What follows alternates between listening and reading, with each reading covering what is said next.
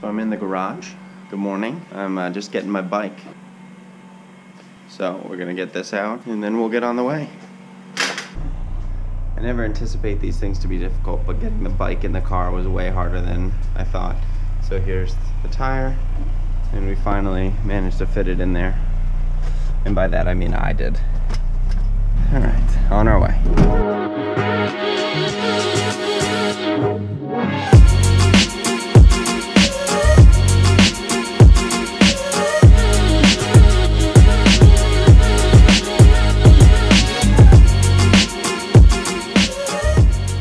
Just arrived on Martha's Vineyard.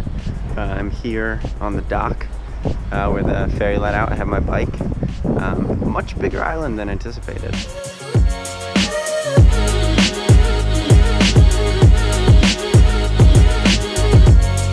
So I made it to Edgartown.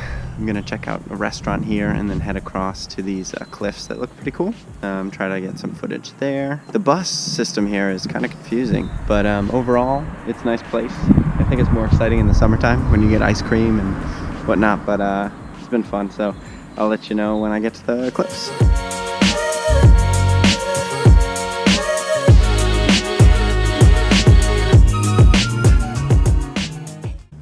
Okay, so I just arrived at Gay Head Cliff, and there's a lighthouse here, right there, and look at this.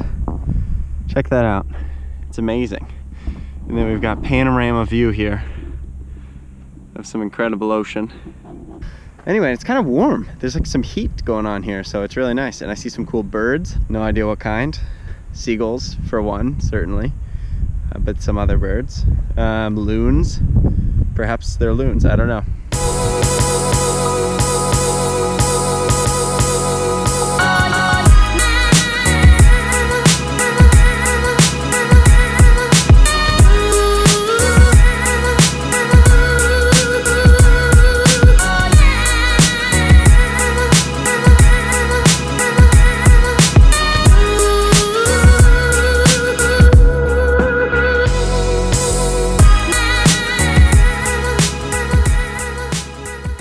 So I'm wrapping up my day in Martha's Vineyard. It's been awesome. It's beautiful, beautiful weather. It was an awesome day. Got some cool drone footage, met some great people, and it was really fun just to be here. I've never been before.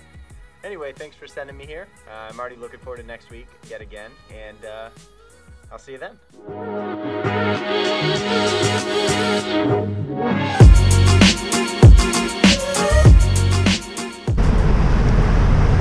So I'm on the ferry back now. It was a lovely day in Martha's Vineyard. Enjoying a donut.